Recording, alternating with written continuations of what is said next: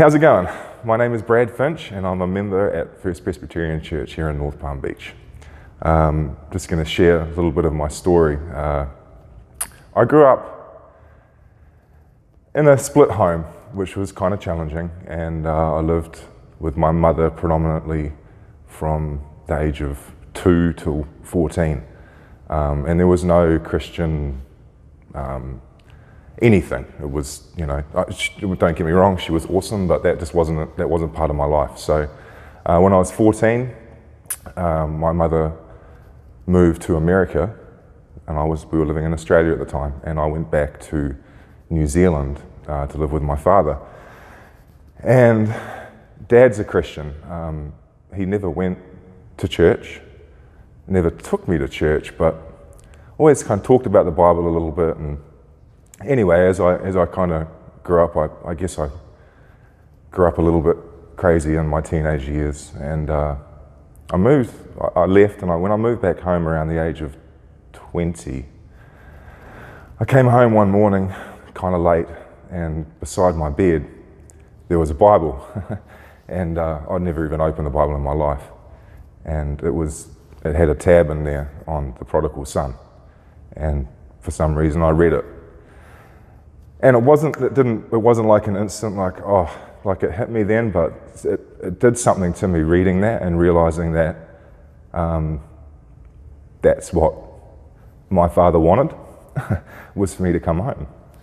So anyhow, didn't happen straight away, but that planted the seed in me. And fast forward a few years, and I came to visit my mother in America, and I met my lovely wife Emily, and she brought me to church at First Presbyterian, and I came and I had no expectations about how it was going to be, and I just really started forming relationships quite quickly, and I hadn't accepted the Lord at all, but I enjoyed being here. And I'm not sure who gave me a copy of the Dave Ramsey's Financial Peace. It's a CD set, and I was listening to it in my truck as I was driving around. And Dave is a Christian man, and he came to a point in the CD, and he said, "It's easy. So if you want to invite the Lord and the Holy Spirit to be with you, then just pray this prayer with me."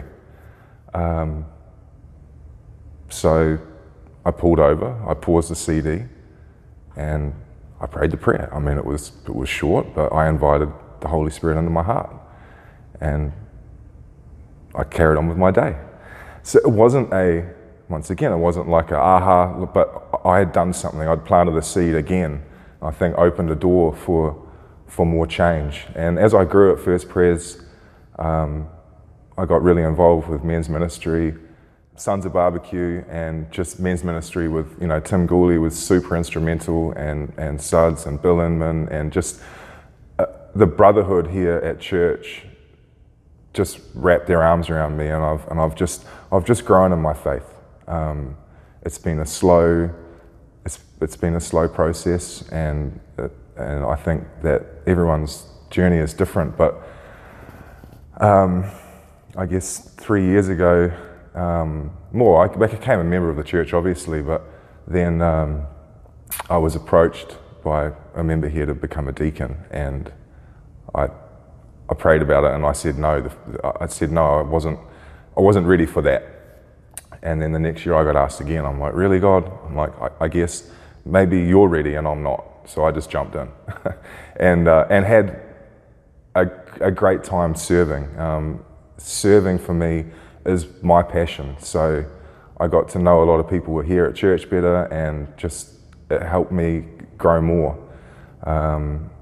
So if you asked me 10 years ago where I'd be now, I would have laughed to think that I'm now an elder at First Presbyterian Church, and I just, my faith story is still, I think, really, really just this far along, and where I can go, but it's an interesting, fun journey, and it's a blessing to have him in my heart, and to know that he's got his hands around me. So, I mean, that's kind of me in a nutshell, where I've been, where I'm going, and it's just an exciting journey. So I thank you for listening.